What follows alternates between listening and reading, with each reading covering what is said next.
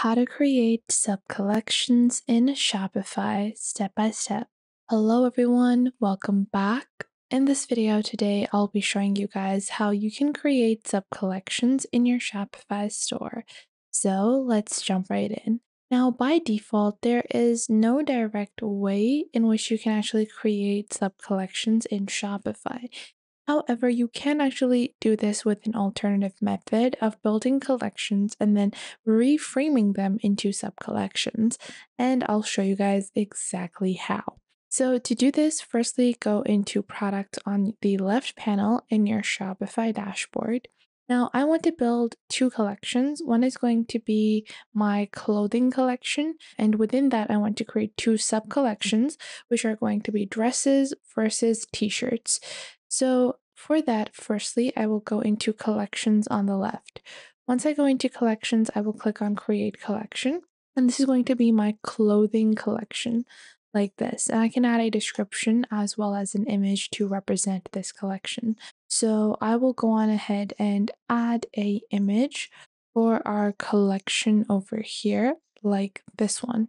Once I click on open over here, I can click on automated and I can add a specific condition by which it will automatically add products into this collection, or I can manually add products. Now, I already have added products and I want to add them manually, so I'm going to leave it at manual, and then I will click on save. Now, what I'm going to do is I'm going to create the two sub collections as well. So for that, I will click on create collection and then I will build dresses like this and then click on add image and I can add an image of a dress. I don't think I can find a dress image. I'll just use this image over here and then click on save and leave this at manual as well. And now it's time to create our next sub collection, which is going to be t-shirts. So we're going to add t-shirts over here and then click on add image to add our image over here. Let's say we want to use this one for that, and then I'll click on open and then click on save. Now, once you have created all of your collections as well as your sub collections, it's time to categorize your products. So go into product on the top and then open up your product. So we have this one over here, which is our bodycon dress. And I'm going to go into the right side over here where it says collections. And I'm going to display this in both the clothing, dresses, and homepage collections. And once I've done that, I will click on save and then go back. Once you do that, you want to do the same thing for the next product. So again, we have another product, which is my denim dress, and I will tick the same categories. Once done, click on save and then exit. Now I have this t-shirt over here. If I open up this t-shirt, I will go ahead and go into collections and I will add this to my clothing and my t-shirts collection, and I will not add this to the dresses collection. Click on save on the top right to save this. Now, once all of this has been saved, we're going to go into online store on the left. And once you go into online store, click on navigation. Once you click on navigation under online store in your left menu bar, click on main menu.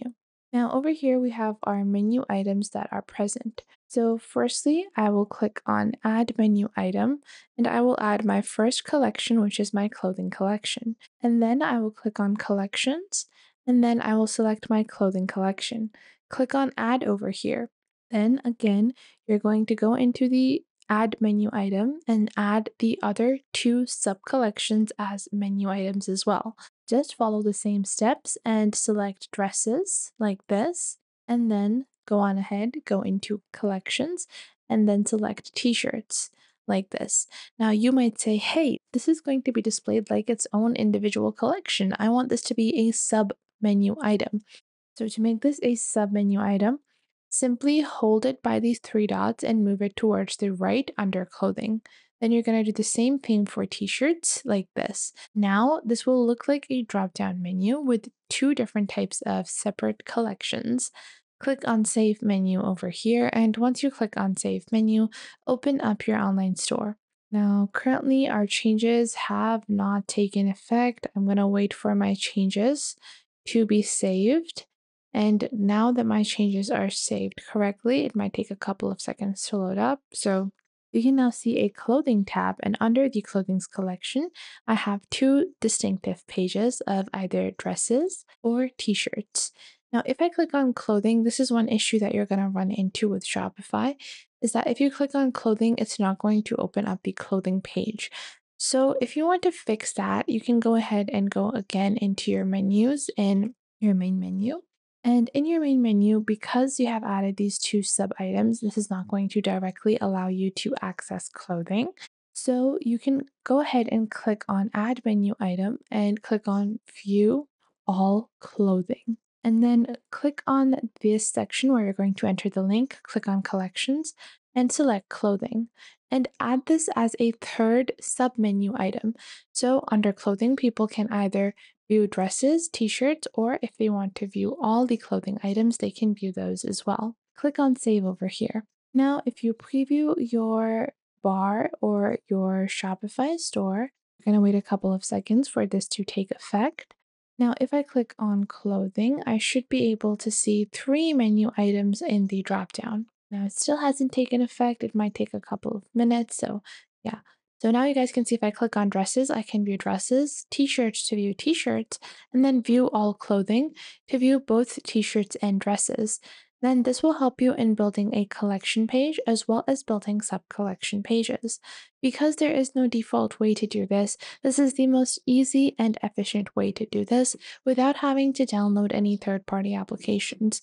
However, if you want, you can actually go into the Shopify App Store. And once you go into the Shopify App Store, you will be able to see that there is a wide variety of applications to build collections. So if you search for collections over here, you will see product and collection sorting, category and collection sorting, and different type of sorting tools that can help you in sorting out different collections.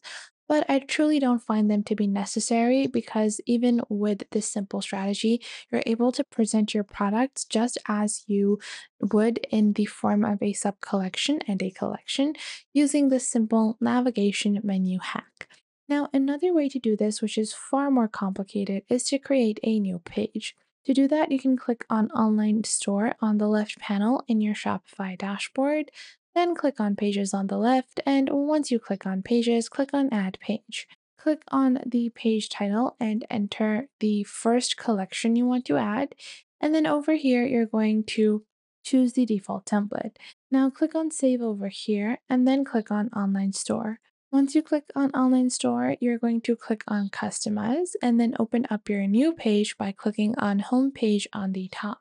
We're going to wait for our page to load up. And then once you do, you're going to open up Pages. Under Pages, you're going to open up your default page, or you can just click on Pages and then click on Create Template.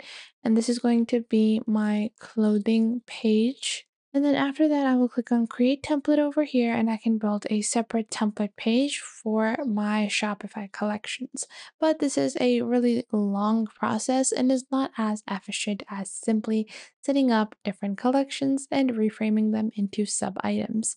I hope you guys enjoyed this video and you are now able to build your own collections and sub collections on Shopify. If you did, make sure to leave a like and subscribe to our YouTube channel. And if you have any questions or queries, leave those in the comment box down below. I would love to know what you guys have to say.